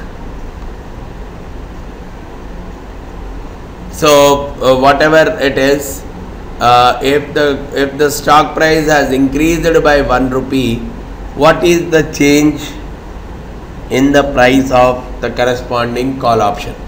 So we are talking about C1 minus C0, whatever is the change in the call option premium, divided by S1 minus S0, which is the change in the underlying security price. Remember, this is not percentage change.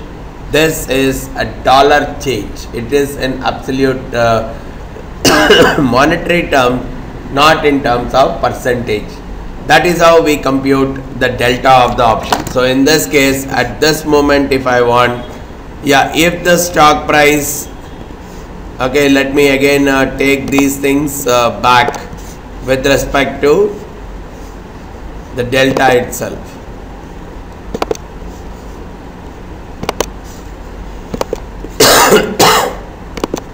So now, if the stock price changes to, I'll take it somewhere around 55. Okay, right now when the stock price is 50,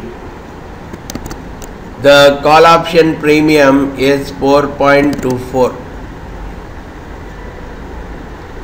Now when the stock price has touched 55, the call option premium became 7.73. So in this case, if I have to take delta, it is nothing but change in the call option premium, which is around 3.49 divided by change in stock price. So the delta for me is almost close to 0.7, right? The delta is 0.7. What does that mean? For $1 change in the underlying stock, the call option premium will change by $0.7. For $1 change in the underlying security, the call option premium will change by 0.7. Now, the other way to understand that also is, we will even find the delta from the Black-Scholes formula as n of d1. So when I look at n of d1, yeah, it's somewhere around 0.6, right? Probably we should take very minute. Instead of 50 to 50, we'll look at, if I look at 50 to 51 instead of 55. 55 was looking like slightly a major change. So if I look at 50 to 51, 4.85 minus 4.24, right? If I look at 4.85, it is coming out to 0.61 by 1. So 0.61, which is approximately equal to n of d1, because n of d1 also is somewhere around 0.60. So directly there are two ways of finding out the price, the value of delta. Either if I have the Black-Scholes formula, ND1 is nothing but the delta for a call, and for a put it is ND1 minus 1. ND1 minus 1 will be the delta for a put option, which means we can very well make out that the put option delta is negative, whereas the call option delta is always positive. And for a long position in the stock, we see that the delta is always 1, and for a short position in the stock, the delta is always minus 1. And what we are seeing is, as the stock price is increasing, right, as we have seen with respect to 55, as the stock price is increasing, the delta keeps increasing, it will touch up to 1, whereas for a put, the delta keeps decreasing. Here if we see the delta from 50 to 51, 2.8 to 2.42, almost 0.38, minus 0.38 is the delta which can come from this formula also. So this is one way we compute the delta of the call as well as put option. Either I can use it directly from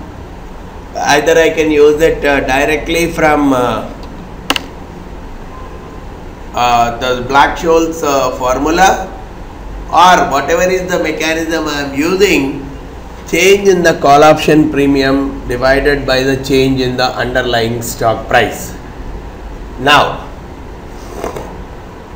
how do you look at this particular delta? When the call option is completely out of money, look at the delta then. When do I say that the call option is completely out of money? Probably I take this to be 60. I take the strike price, let's say, to be around 60. These are the typical premiums. Now you see the change, or probably even more deeper, I will take 75. So if this is even more deep out of money call option, now you see the delta is almost 0. For $1 change in the underlying, the call option premium has changed only by around 0.02, which means the delta is purely around 0.02. So the more and the more the option is becoming out of money,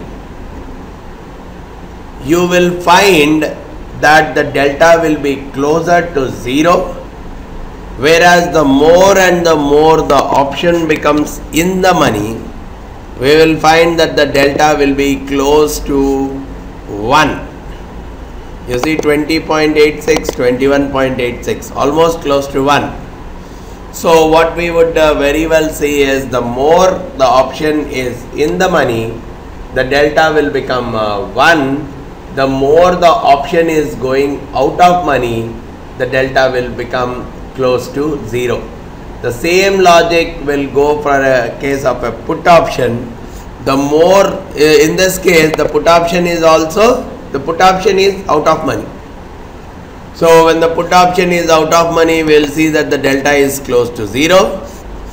When the put option is in the money, we will see that the delta is very close to 1. So in any kind of an option, the more it is out of money, we see that its delta is close to 0. The more it is in the money, it may be either +1 in case of call option, or it could be -1 in case of put option. So this is how we should look at evaluation of delta for various positions. Now the next thing for me that is very important is, how do I use this knowledge of delta for hedging purpose? The simple logic is, for any stocks, for any position in stocks, as I said, if you are long on stock, the delta is +1. If you are short on stock, the delta is -1. So when you are trying to create a portfolio in such a way that the net delta is 0, the net delta of the portfolio is 0, we call that kind of a hedging as the delta neutral hedging. Simple way. Okay, let's assume that I already have some X number of shares. So if I am having X number of shares and I am on a long position because I am having the shares, so my delta is X into 1.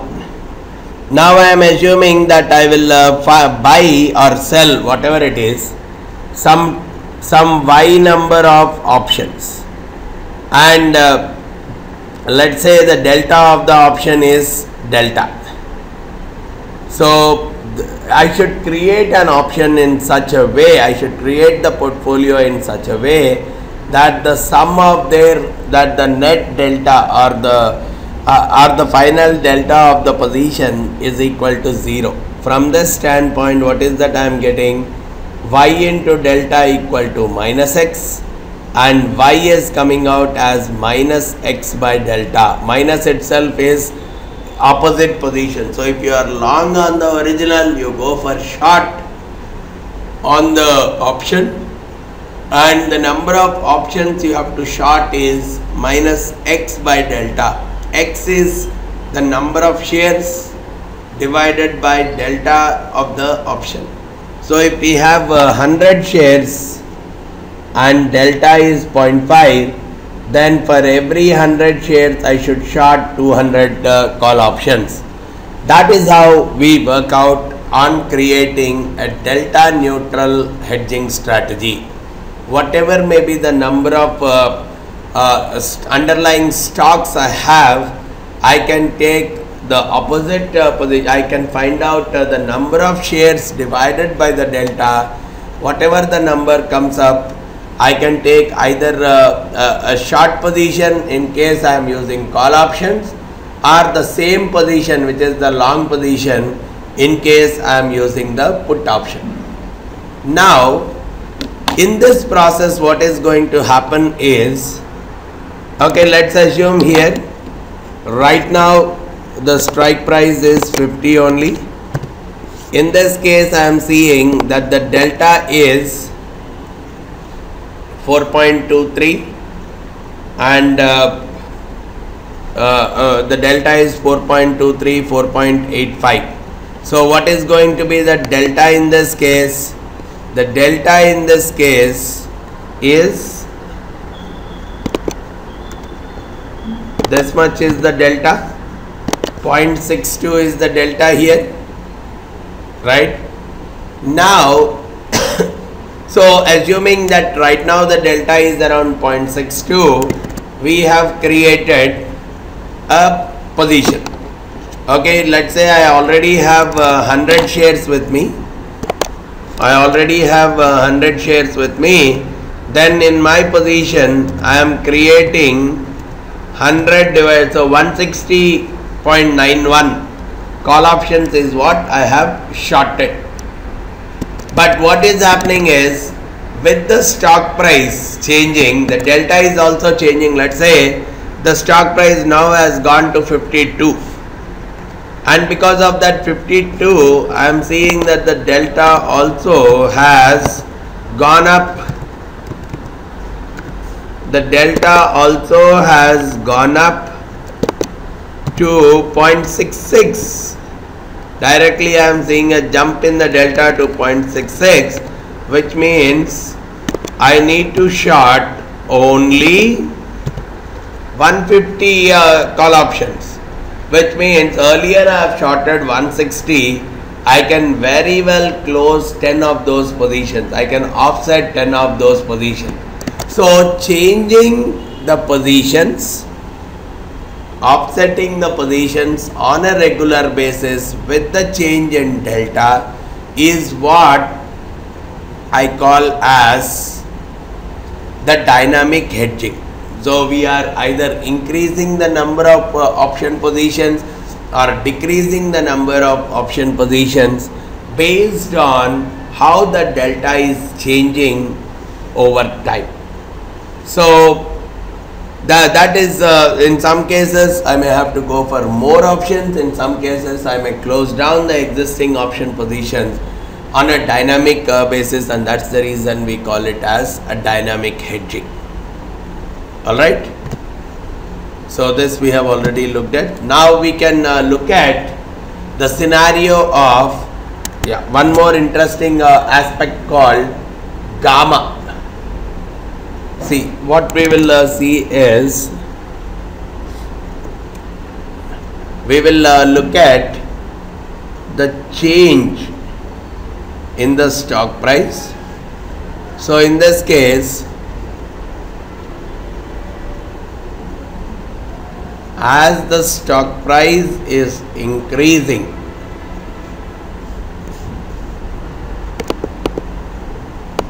okay, for this position itself,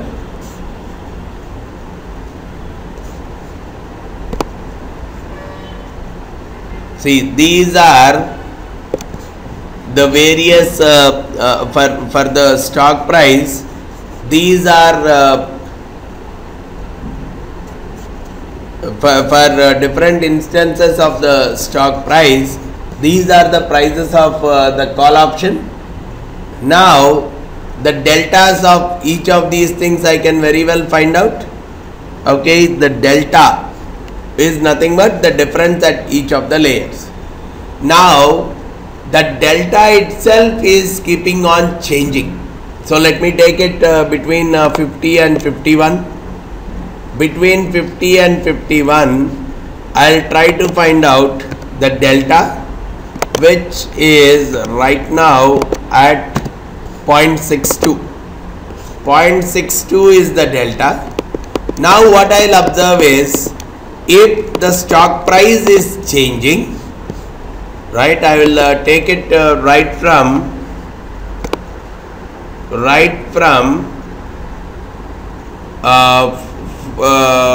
41, right from 41, what I'll do is, if the stock price is changing, what will happen to that delta between 50 and 51, right? If the stock price is changing, what will happen to the delta between 50 and 51 in case of call as well as in case of put?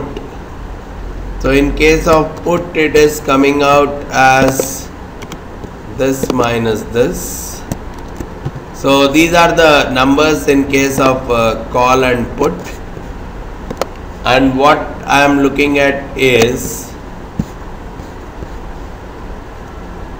the change in delta, how the delta is varying if the underlying stock price is changing. If the underlying stock price is changing,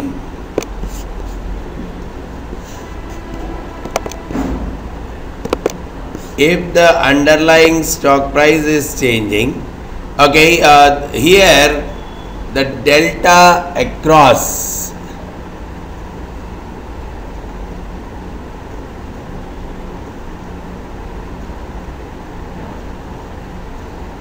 okay, I have to change both of them in fact. Okay, if the stock price, okay, let me see like this.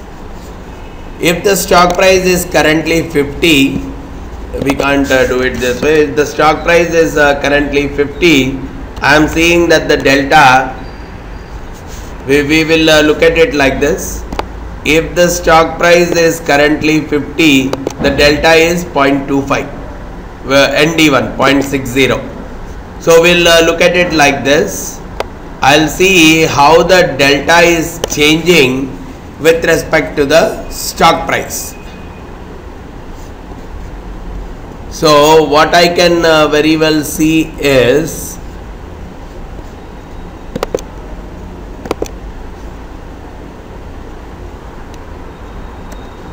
so let's say I have 42, 44, 60. I'm interested in finding out the delta of the call, how this delta of the call is changing with respect to the stock price. So what you could see is, as the stock price is increasing, the delta is also increasing, but you see the rate of change of delta. The rate of change of delta here, okay, around 37%, 29, 22. What you are seeing is the delta is falling down, the change in the delta is falling down, and it is closing, as it is getting closer and closer to the in the money. But what we could also see is, when we are looking at the rate of change of delta, the rate of change of delta,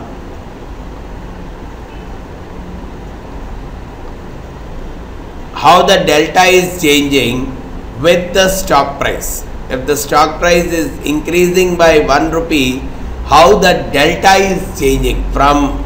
So right now, let's say if in this case the delta is 0.60, now when the stock price has increased to 51, the delta has become 0.64. Initially it was 0.60, now it has become 0.64, and now when the stock price goes to 52, the delta has become 0.68, right?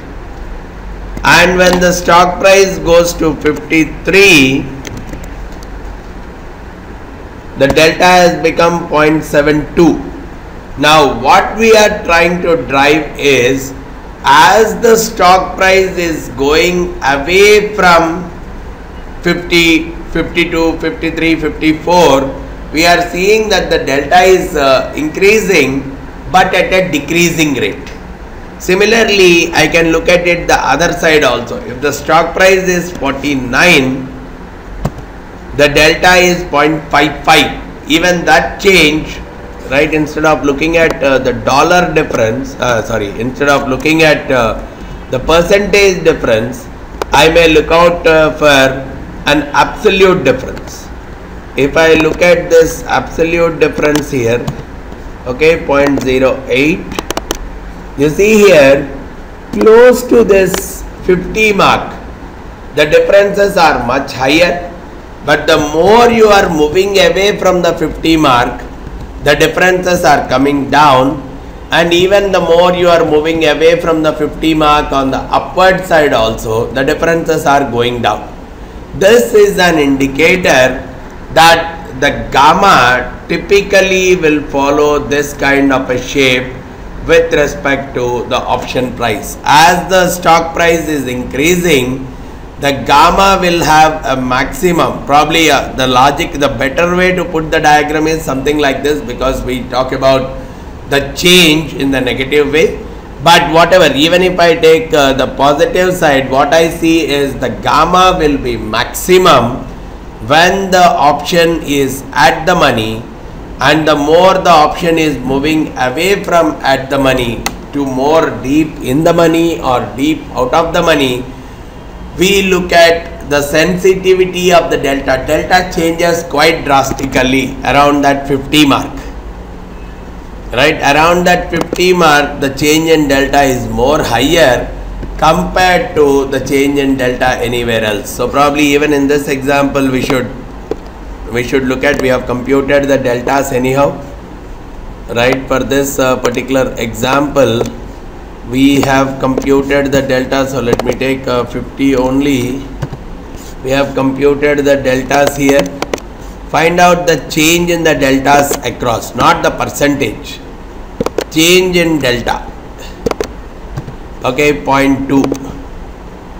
You see here 0.2, 0.2, 0.5, so the change in delta, whatever we are getting, if the stock price is increasing, the change in the delta, even at a later point when we see, if I change the stock price here and I observe the deltas, right, here I cannot do this job. If I change the stock prices and I observe the delta, I should not observe the call option price. So these are the deltas. So I should look out for change in delta now. Okay, I am not looking at the delta, these are the deltas. Now when I look at the change in the delta, these are the changes in the delta.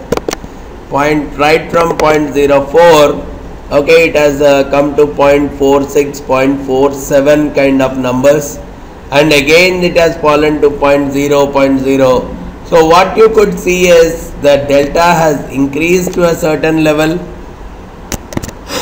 The delta has increased to a certain level, and after that it has even fallen.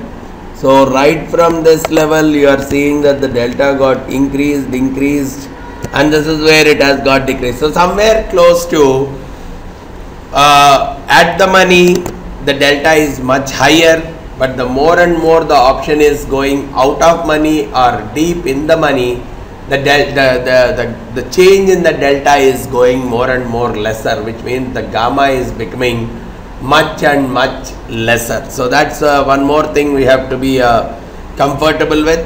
So if the delta is very fluctuating, then the delta hedging may not be a good mechanism at all, because the delta is changing on quite drastically.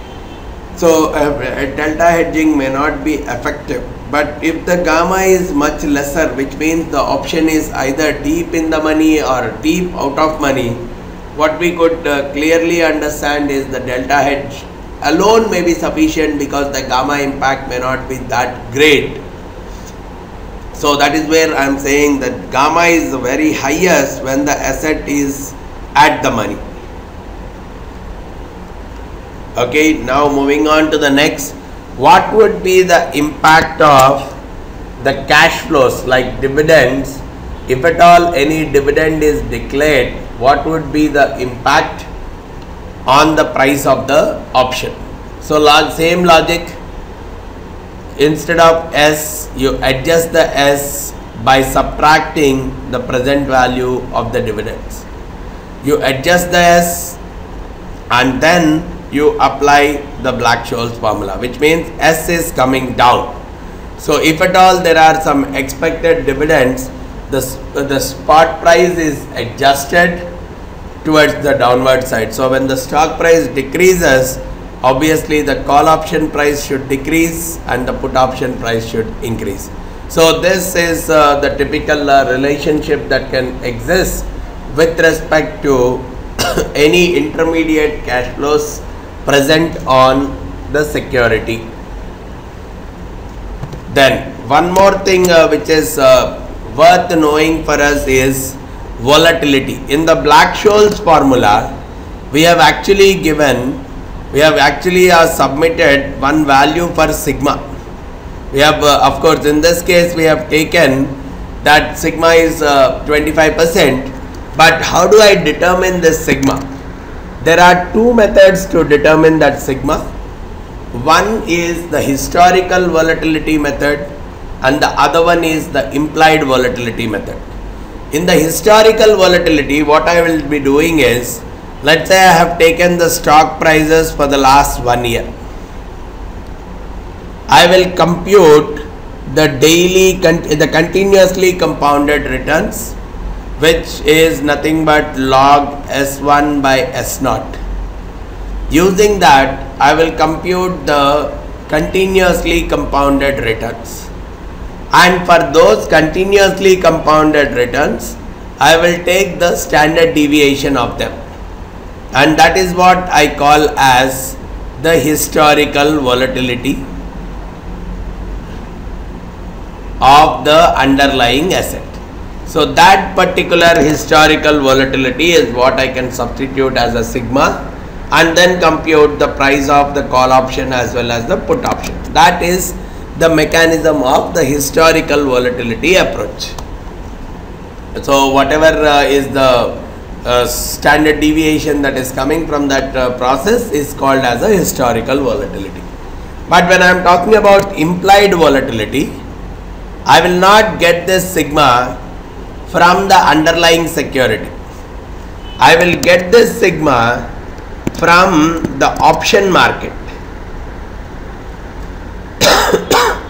I will get this sigma from the option market, assuming the call option in the option market, especially not all call options, we are talking about the most liquid at the money call option. Probably this is at the money only. So if I know that in the market right now this call option is not at $4, this call option is priced at $6. So what I will do is I will adjust this sigma. Okay, if it is 30%, this is 4.91. If it is 40%, 6.28. So probably at 38%. Yeah. So somewhere around 38% should be the sigma, because the call option premium of 6.01 is very much matching with the market. So probably even if I can do a little bit more, 37.5, no, 37.9, yeah, somewhere around 37.9% should be the standard deviation or should be the volatility, which means I am not referring to the underlying securities volatility anymore, but I am going with the option market itself, finding out the most liquid at the money option, and for that making my model price equal to the market price, and using a reverse engineering trying to find out what should be the value of the sigma where the market price will be the same as my model price. So that kind of volatility that we are bringing out is what we call as the implied volatility. So these are the two things that we need to be comfortable with: the historical volatility versus the implied volatility. Then the other important concept that has come out with respect to the options is the options on other derivatives. Option could exist on a forward, option could exist on a future, so or even option could exist on a swap. If an option is present on a swap, we call it as swaption, which we will deal slightly later. But if an option is existing on a forward or in a future, here all we are talking of is when it is existing on a forward or a future. Just like your call option price C equal to S naught into n of d1 minus x by 1 plus r to the power t into n of d2, right? Now s, when I look at it in terms of forward, it is nothing but f by 1 plus r to the power t, right? So I can very well write it as f by 1 plus r to the power t n of d1 minus x by 1 plus r to the power t n of d2. So simplifying it, 1 by 1 plus r to the power t f into n d1 minus x into n d2. This is what is the formula that I can use. So either I can use 1 by 1 plus r to the power t, or in a continuous form I can make it as e power minus rt. So e power minus rt into the forward rate multiplied by n d1 minus x multiplied by n d2. So wherever the spot is there, even for d1 formula, log ft by x plus, I don't need r now, right? So it's as good as saying, okay, probably s by x, right? So I'll say log x, s is nothing, f is not, x is nothing but f by e power rt, f by e power rt into x plus r plus sigma squared by 2 into t by sigma root t. This is what is our formula. Now this I can very well write it as, so the log 1 by e power rt will simply become minus rt, right? So I'll keep this as log f by x and log, see, plus log 1 by e power rt plus r plus sigma squared by 2 into t. Log 1 by e power rt is nothing but log e power minus rt. Log e power minus rt is nothing but minus rt. Minus rt plus sigma squared t by 2. So that is where it becomes directly sigma squared by 2 into t by sigma root t. So it's as simple as in the regular Black-Scholes formula, you substitute wherever s is there, you substitute it by f by 1 plus r to the power t, or more comfortably the continuous version of it, f by e power rt. Then the formula which has been used for a Black-Scholes approach, you can very well use it for the valuing the options on forwards as well as futures. This is what typically is called as Black formula. Scholes is not involved in this. The Black's formula, wherein the spot price is substituted with the present value of the forward price. So that is what is the mechanism that you can use to value the option. Same way, put call parity also. C plus x by 1 plus r to the power t equal to p plus s. So when I am saying s here, instead of s I will take it as f by 1 plus r to the power t.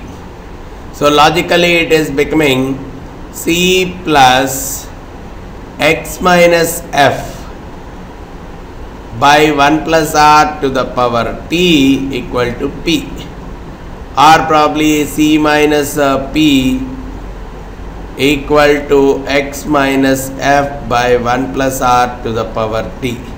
Now the simple way all these things is coming out is long call plus the long bond is equal to long put. And especially when we are talking about the at the money option, x and f should be the same option on a forward. If we are talking of at the money, these two should be the same, which means the call should be equal to put. Especially for at the money forwards, the price of the call option should be the same as the price of the put option. These are some of the things that we need to be comfortable with. And apart from that, there is an understanding between American and European options as far as this and this is concerned. There is no difference in case of American or European as far as the forwards are concerned, because there is no benefit of early exercise. Whereas in case of futures, there is a benefit in case of American options, because in case of early exercise, probably the mark to market could result in some value in our account, which could be reinvested to get some additional amount. So to get some additional returns, the mark to market amount on a daily settlement basis can very well be reinvested to earn some interest. So what we could very well see is in case of futures market, probably the American options are more valuable compared to the European options. But as far as the forward markets are concerned, there is no difference between an American option and a European option. This is one more relationship that needs to be comfortable with, especially in terms of evaluating the difference on the forwards versus the future, options on forwards versus the futures. So that's how we complete the various valuation processes of options on various securities. I hope you are comfortable with the various valuation mechanisms on the same. In case you have any further queries regarding the same, please get back to me by giving me a call on the number that I have given below, or you can even send in an email at vamsidhar@pacegurus.com. Thanks a lot for listening to this session. Thank you very much.